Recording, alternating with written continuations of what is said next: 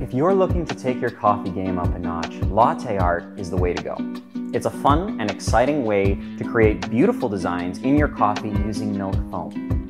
And the key to success is creating the perfect textured milk. In this video, we'll teach you how to make perfect milk foam and give you a glance at how to make 3 basic latte art designs. So whether you're a barista or a home coffee enthusiast, be sure to check out this video for all the tips and tricks you need to create beautiful lattes with ease. Let's talk about milk selection. If you want to make latte art, you need to start with the right kind of milk. Whole milk is best because it's more stable and tastes great. You can also use light or non-fat milk, but it's less forgiving if you make a mistake. If you inject too much air, you'll end up with a lot of foam. And for those who are lactose intolerant, don't worry. Lactated milk would also work just fine. The frothing technique is all about finding the proper steam position relative to the surface of the milk. If you are too low, the milk won't get enough air in. And if you're too high, you'll either get too much air in or make a really big mess. So the idea is to start with the steam tip just below the surface of the milk by 1 to 2 millimeters.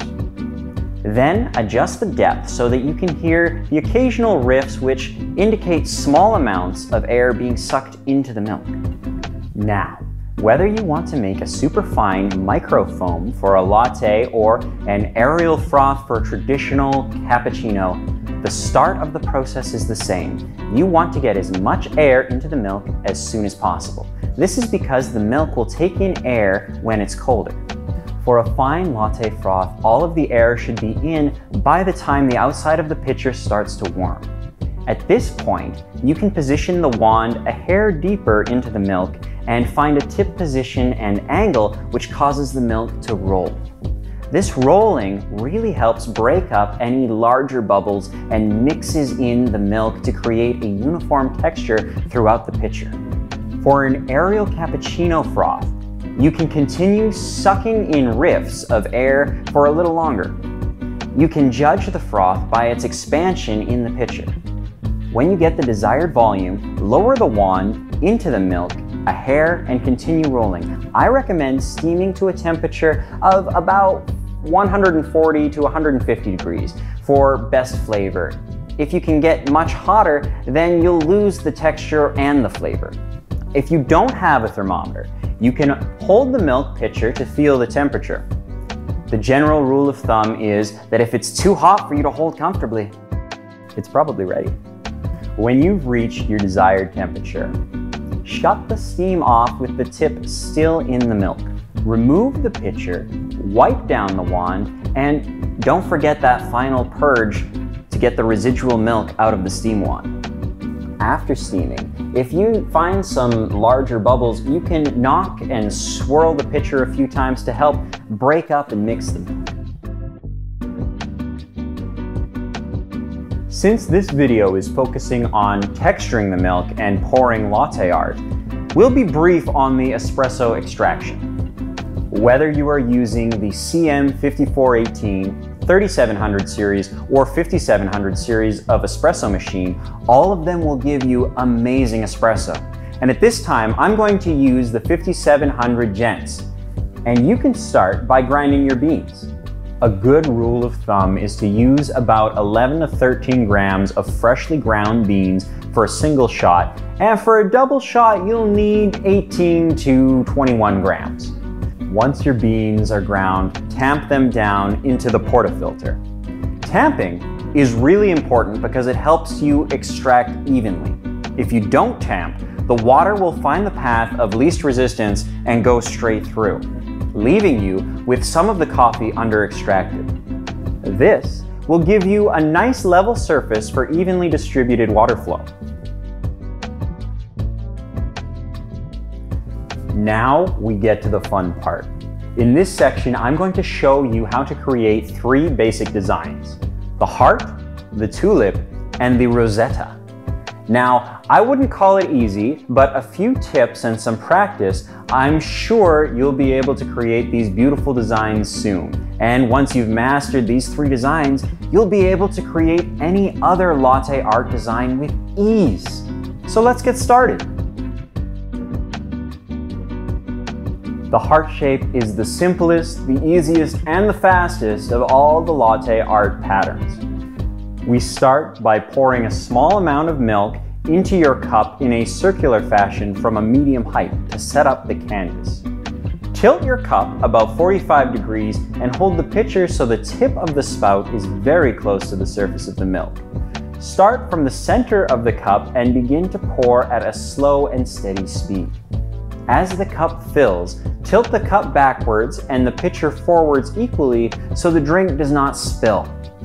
Once a large white circle has formed in the middle and the cup is about 90% filled, lift the milk jug vertically about 2 inches while still pouring a small stream of milk. At the same time, push the stream of milk forward by moving the jug to the opposite end of the cup to create a line cutting through the center and finishing the heart.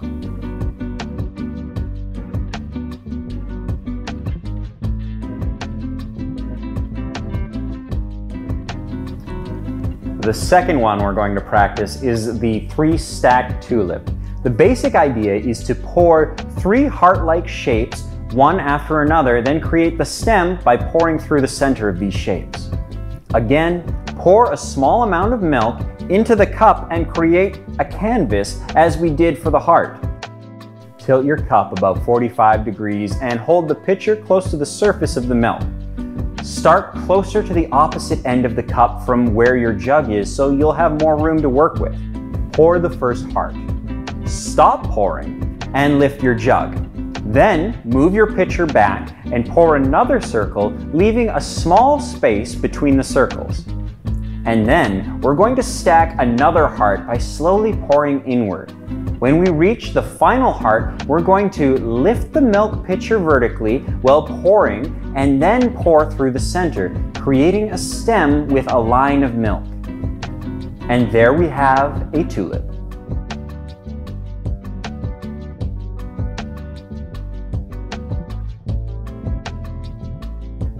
The final pattern we will cover is the Rosetta, which is a little more difficult to learn. Everyone's Rosetta looks a bit different, and there are a couple of ways to achieve the desired look.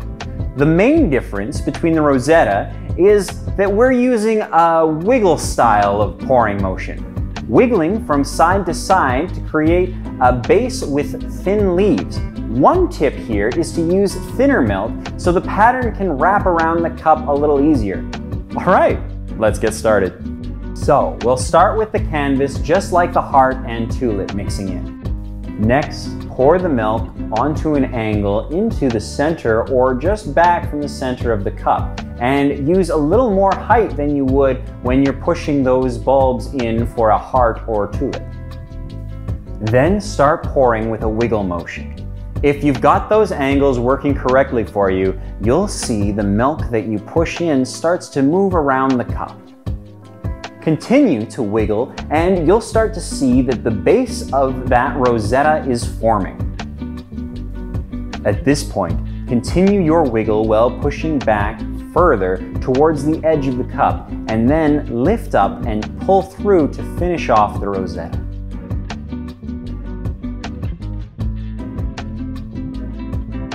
And that is it!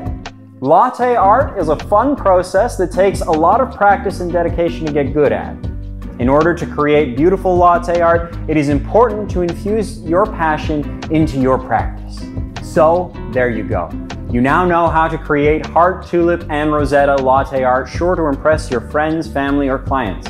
It's a pretty simple process, but it does take some time and practice in order to get the hang of it. Be sure to experiment with different types of milk, coffee, and technique, and see which combinations you like best. Thanks for watching, and be sure to check out our other videos to learn more about coffee making.